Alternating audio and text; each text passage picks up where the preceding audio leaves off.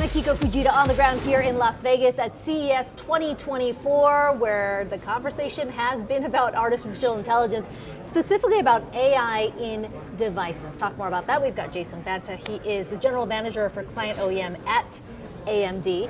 So AMD first unveiled its AI PC last year. Certainly been a big focus here at CES this year. As you kind of assess the landscape, how are you thinking about this right now? Yeah, so AIPC is a big topic of conversation. Thank you for joining us in the AMD booth to talk more about that.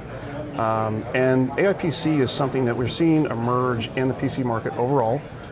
Really what that does is that brings AI capability that typically you see in the cloud or in server devices. You bring that locally into the PC to perform closer to the user. And that means a lot of things that you see from a generative AI capability in the market today, things like content creation or assistance, those things can actually happen local on the device, which brings a lot of cost and performance and privacy advantages to people accessing those generative AI experiences. As you mentioned, we introduced Ryzen AI, which was our entry into that AI PC market last year.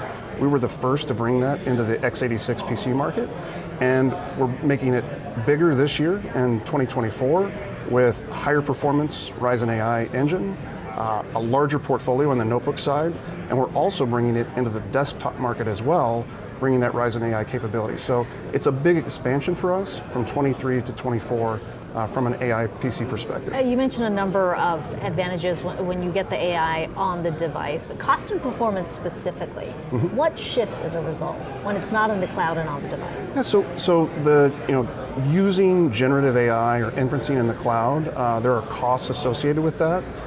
Typically, that is the person who is using the device or using that experience is paying a cloud provider to access those generative AI capabilities.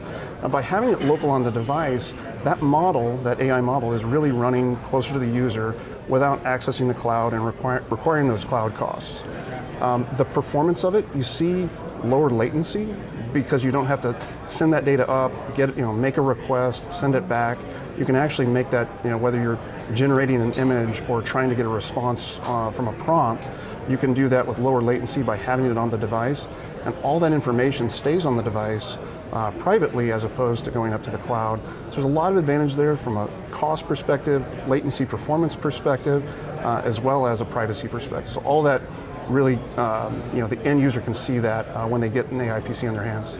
We've certainly gotten to see, you could argue, a bit of a preview, right, in terms of the usage on the PC, Copilot being integrated through Microsoft, and enterprise certainly the first to kind of integrate in that way. But as you look beyond, how does this fundamentally change the PC experience for the user?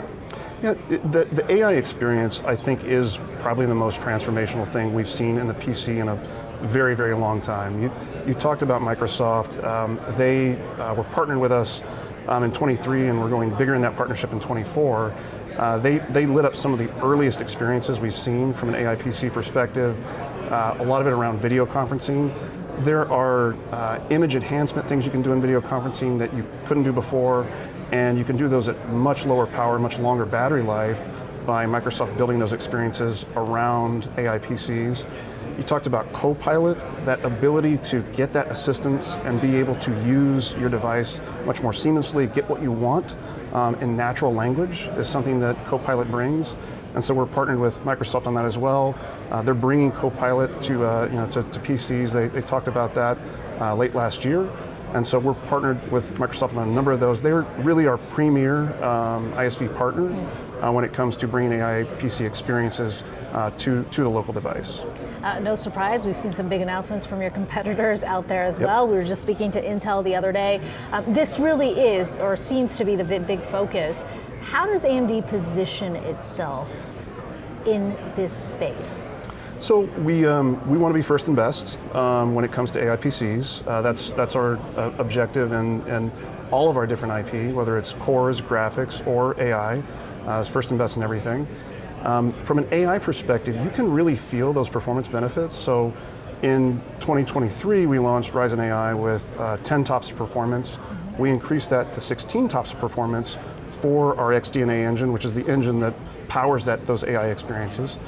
Enhance that performance, and you can really feel that when you get a response from a prompt, or whether you generate an image, some of the stuff that's going on behind us here, when you generate an image from a prompt locally on the device, it happens much faster because you don't want to sit, if you're trying to generate an image for a PowerPoint presentation or whatever, you don't want to wait too long for that response. So enhancing that AI performance brings that. And so we want to stay ahead from an AI performance perspective.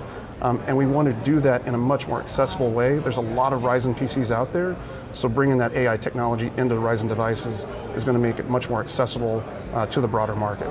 You mentioned desktop is sort of that next phase here. You've unveiled a desktop processor here at CES. It feels like there's more opportunity there, just given the power that exists, right, beyond the PC. I mean, how are you thinking about that piece right now within AMD? Yeah, desktop is an exciting market, and that's why we made the move to bring out the 8000G products that have that Ryzen AI capability. A lot of our core market and a lot of our AMD audience is desktop based. They love the desktop device. And so bringing that capability in there, it's a lot of the same experiences that you would see on the notebook. So whether it's content generation or assistance, chat assistants, chatbots, et cetera, having those same capabilities on the desktop translate very well as they do on the notebook. So it's a big market that uses desktop PCs today, and so we wanted to bring those experiences to them as well. As you sort of sit here and think about all the possibilities, and we're really just in the beginning phase, it feels like, about generative AI, how should we be thinking about where AI is headed? I think it's very early, in the development of AI PC. I think the AI experience in general, not just within PCs, not just within desktops, but I mean, you're right in the thick of it. Right. AMD's uniquely positioned because we're, one of the few players that can really offer AI from the cloud down to the PC. I mean, there's not many players in the market that can do that, and to your point, we're very much in the thick of it. The adoption curve of this, or how exciting this is going to be, is really determined by those experiences and the development of those models. As we saw in 2023, the models got better and better. Fewer hallucinations, better accuracy to response to prompts. And so we're seeing that evolve with that model development, and as people research that and find new ways to generate models, we're seeing a lot of growth there. So they're looking at it saying, okay, this is more accurate, I can get more of the response I want from the model, and that's happening in real time.